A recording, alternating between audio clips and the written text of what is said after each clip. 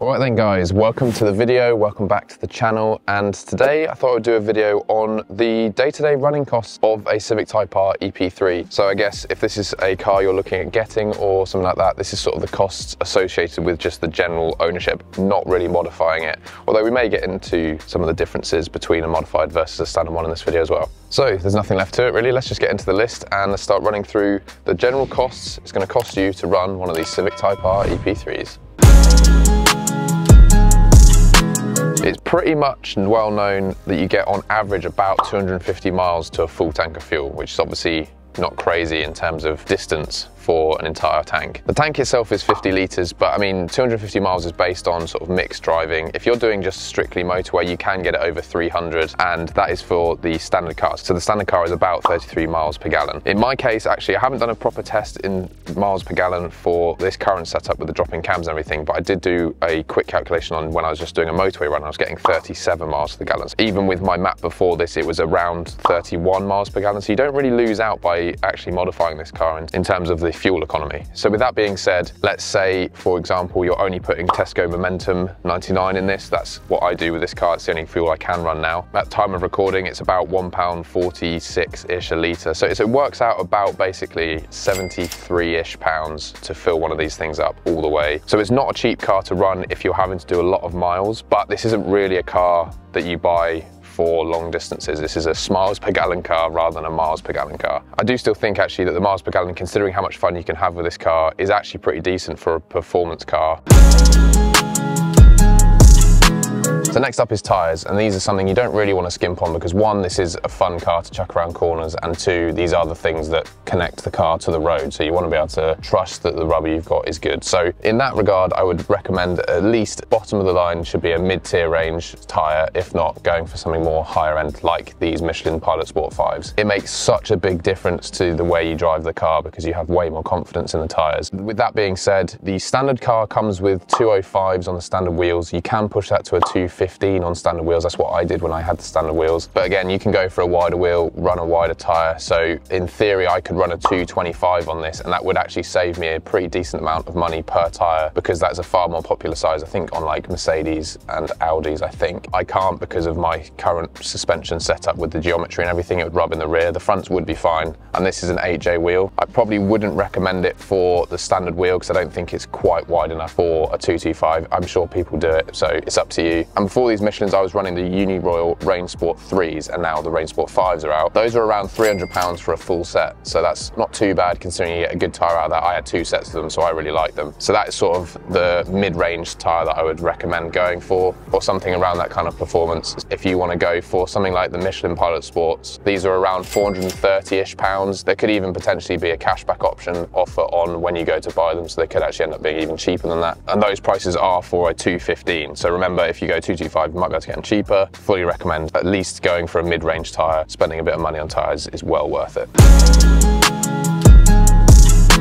So next up we've got oil, and I believe Honda's OEM choice is a 5W30 for these, but from everyone that I've spoken to, performance shops and everything, everyone is basically running 5W40 on these. Just slightly thicker, better for the higher revving engine, and obviously these things have now got quite a few miles on them, so just a bit safer for the engine. So realistically, you're looking at about £45 for a decent brand of oil, for about 5 litres of it, and I always carry around a litre in the boot just in case, because these things do like to munch through a bit of oil with that high revving engines, and that is definitely something you need to pay attention with these engines. So many people just think these are bulletproof and can run them for ages, and to be fair, you can run them with a scarily low amount of oil, but it is definitely not recommended. And obviously the more you're in the higher RPMs, the more you need to be checking the oil level just to check that everything is okay, because that is what kills these engines. It's just the lack of oil or lack of oil changes. So definitely something to keep on top of, because obviously you don't want your engine going pop. But yeah, 5W40 is what pretty much everyone recommends for these things, so you can pick that up anywhere.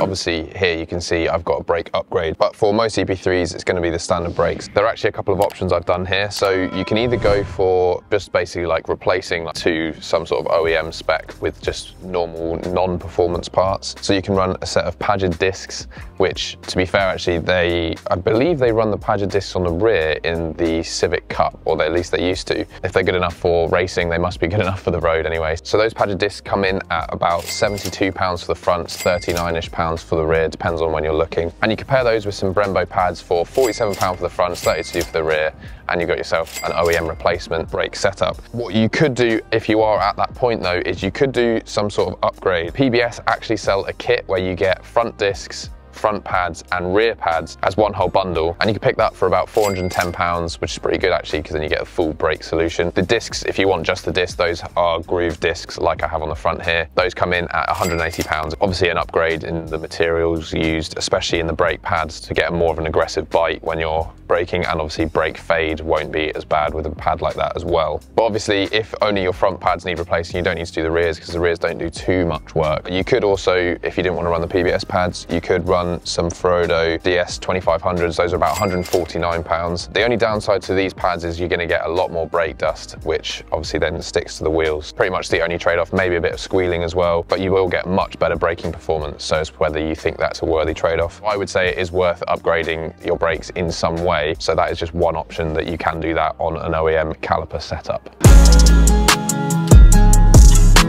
Actually, I'm going to give you a few options here because it sort of depends on your route and what you prefer to do. I actually take this car at the moment straight to a Honda dealership. They offer two packages. They offer the Honda 12 and the Honda 12 Plus. If you're running an induction kit like I am here, then the 12 Plus basically doesn't really become worth it, because they do like a filter change for that, and there's a couple of other things. So I usually go for a Honda 12 service. What that is just your basic service really. They don't actually do spark plugs with that, but they do oil change, everything, and they give the whole car a full check over. The reason I like going to Honda is because Honda are looking over it with their eye and letting me know basically with a checklist of things like that are good or bad to do with the car, and that means then I can then go and sort them out myself rather than paying dealership prices to sort those problems. It's just a nice way for me year on year to know what's wrong with it. The last time I had one of those done, it was £250. Those prices may change when you're looking at this, and also included in that you get AA breakdown cover as well. So that is option number one. Option number two is you could do the service yourself. And so if you were to buy 5 litres of oil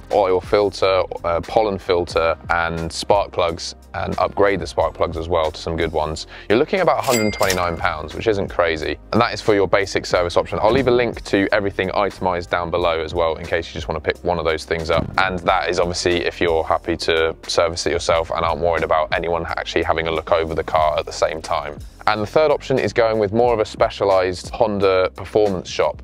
For example, Honda HQ, based in the Midlands, is where I had my timing chain done and had valve clearance and stuff done. So they actually offer 2 different options, and I'm going to read out what they offer for both of them because it's a long list. They offer a minor service and a major service. So with the minor service, you get Shell Helix Ultra engine oil, obviously an oil filter, a pollen filter, and a full check over of the car, and that comes in at £115. And then their major service, which is a little bit more expensive but a lot more does get done, is Shell Helix Ultra engine oil and filter, pollen filter, air filter, spark plugs, upgrading to NGK Iridiums, transmission oil, which is OEM Honda MTF3 fluid, valve clearance is adjusted, which is worth doing, brake fluid flush and replacement, clutch fluid flush and replacement, and a full check over. And that comes in at £390, but obviously, as you can see, a lot more work gets done there. Touching on the valve clearances, it is definitely something worth doing because I noticed the difference when I had that done at Honda HQ. The engine almost felt a bit more peppy and more responsive because of it. So definitely worth doing if it hasn't been done within around about 40-ish thousand miles. And like I've already said, I will leave links to all of these different options down below and all the information if you're looking to book with Honda HQ, for example. But that is basically the 3 best options for servicing one of these cars.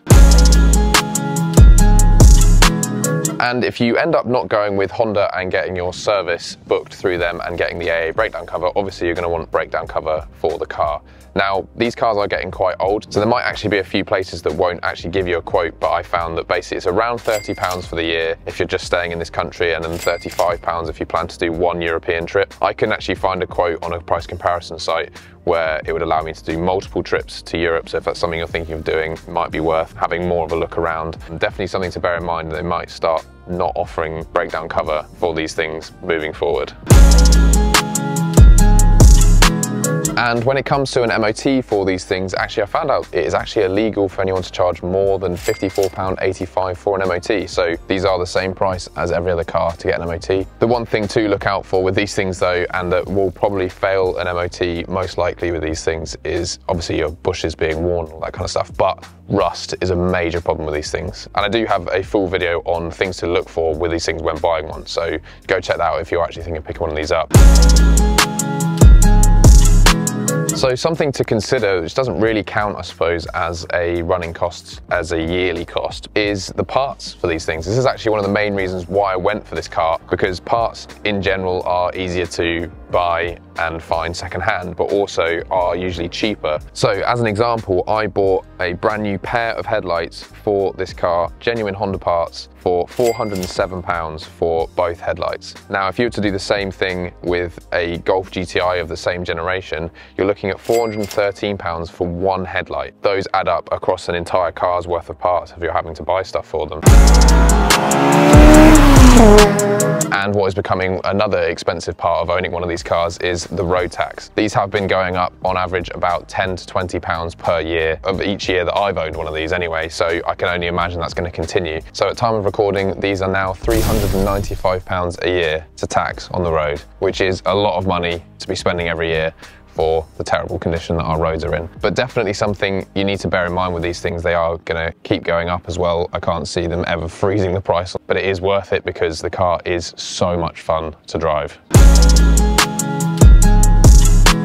And so another big one is the insurance for one of these things. But obviously this is a subject where there is so many variables at play depending on your age, amount of years of no claims bonus, points on your license, where you live. So it's quite hard for me to just tell you this is how much it is kind of number. But to give you some sort of context, before I had my joint policy with this and the S2000, I was paying about £500-ish per year to be insured with this and some named drivers, and that was with the standard power. Once I upped the power and told them about the map, that jumped about £80 to just under £600 for the year, which I think is not too bad considering my age, but that is a modified car insurance policy. So definitely something I'd recommend looking into, because you can save quite a decent amount of money if you're going with a specialised insurer. I'm currently with Adrian Flux, but there are other options out there, so definitely have a look around for modified car insurances that can bring your premium down. But it is definitely worth checking before you pick one of these up, just in case the price ends up being more than you're expecting. So in theory, these are something you don't need to worry about with the depreciation, because in my opinion, these have already hit the bottom of the market and they're only going up now, especially if you can find one in good condition with minimal rust. And another little bonus here is that these cars seem to be clear of ULEZ, or like the clean air zones basically. There are no charges for these cars in those zones. So obviously if you're living in one of those areas or frequent one of those areas, not having to pay every day to drive in those areas is obviously nice. So there we go guys, hopefully this video has been useful for you being able to make a decision on whether you think one of these things is actually worth picking up. I would say it's 100% worth it. I've loved owning this thing over 6.5 years I've had this thing. Realistically, it is a great raw driver's car that you can't really buy anymore and is relatively cheap to maintain and keep on the road. So of course I'm going to recommend picking one of these things up. I absolutely love mine. Again, I will leave all the links to everything I've spoken about in the description below. Let me know down below if there's something I've missed off. I'm happy to answer any questions, or anyone else in the comment section can answer any questions you may have if this is a car you're thinking of picking up. And also go check out the channel for plenty of other videos based around the ownership and modifying, and please do consider subscribing because that does help the channel out a lot. Give this video a like and I'll catch you guys in the next one.